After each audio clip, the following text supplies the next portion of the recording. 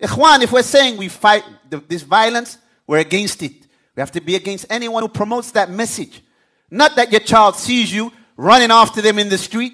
Or if you look at your Twitter feed, you don't retweet Sheikh Fawzan. You do not retweet Sheikh Al-Luhaydan. But you find all day you're commenting upon what's going on in the rap world. Your child sees it. Choices, decisions. Then we can't blame everyone else. If I, for example, if I choose that I'm going to show everyone I look up to these rappers and I chase after what they're chasing after, and then my children see that, and then my children, they want to be involved in that lifestyle, who should I start to blame first? And obviously, yes, there's the other side. Parents strive their best for their children, but their children make ridiculous decisions. Choices, decisions. Brothers and sisters, ask the teachers. Ask Ustad Ihsan. Ask Ustad Muhammad. Ask Hamza, Abu Hamza. Ask Ustad Tawfiq, Ustad Tahir.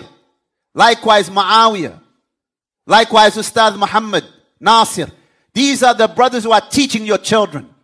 These are the brothers who are teaching your children. 160 students from amongst the males, from amongst the boys.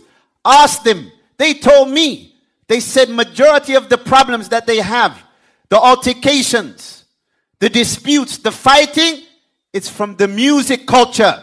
We've had incidents of some of the young boys, and these are good boys, talking about that they're looking for guns because they got some street beef. And they're 12 and 13 or 14.